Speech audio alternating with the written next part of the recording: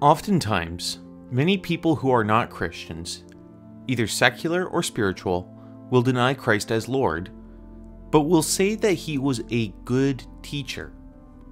This, however, could not be possible because he would either be lying or would be a madman. Among the many quotes about Christ as God, Jesus himself stated, Matthew 12 verse 30, "He that is not with me is against me, and he that gathereth not with me scattereth abroad." Luke 4 verse 12, "And Jesus answering said unto him, It is said, Thou shalt not tempt the Lord thy God." John 8 verse 24, "I said therefore unto you, that ye shall die in your sins, for if ye believe not that I am he, ye shall die in your sins." John 8 verse 58, Jesus said unto them, "Verily, verily, I say unto you, before Abraham was, I am."